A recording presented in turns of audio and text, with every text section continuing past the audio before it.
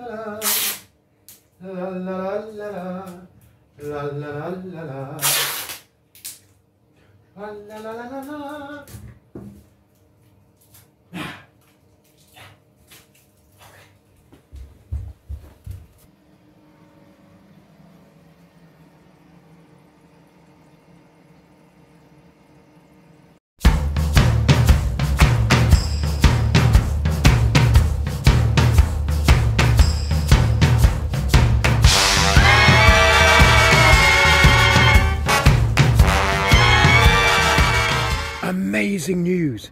After many hours of fruitless filming, I have finally captured some footage of a rare woodland sprite. So I have to be very quiet so as not to disturb her. But look, isn't she a thing of beauty? I'm going to slowly get closer and pounce! I'm really sorry. I did a terrible thing. Delicious though.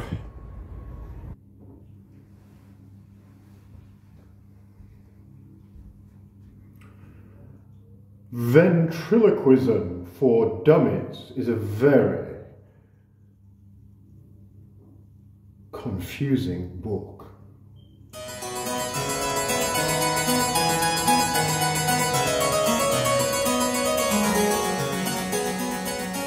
Welcome, boys and girls and others, to the British Tea Translator. Today I'm going to be talking about the intricacies of fetching tea in the English language. I shall be giving you various examples of how it is done and then providing you with their explanations. Let's start with the basics. Cup of tea? This is used when welcoming a guest. Tea? I find this situation awkward. Spot of tea? A foreign guest has activated hyper-English Mary Poppins mode. Pot of tea? Trying to impress the in-laws. I'll make some tea. There has been complete and utter devastation.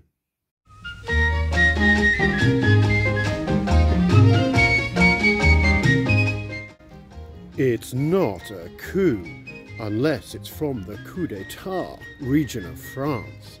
Otherwise, it's just a sparkling authoritarian takeover.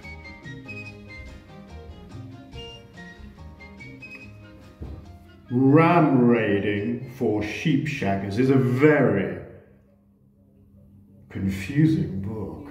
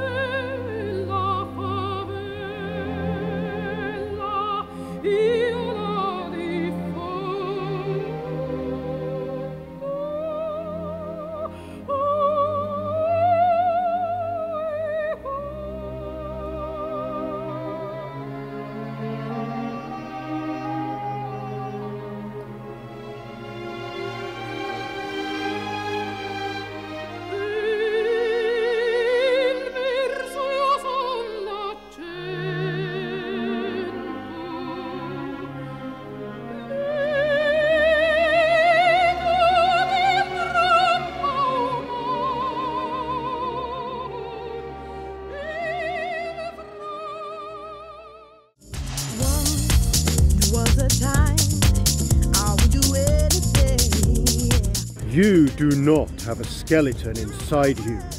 You are a brain. You are inside a skeleton. You are piloting your way through life in a bone mech with meat armor. On a lighter note, that's where I play tennis. Mirror, mirror on the wall. Who talks to inanimate objects most of all?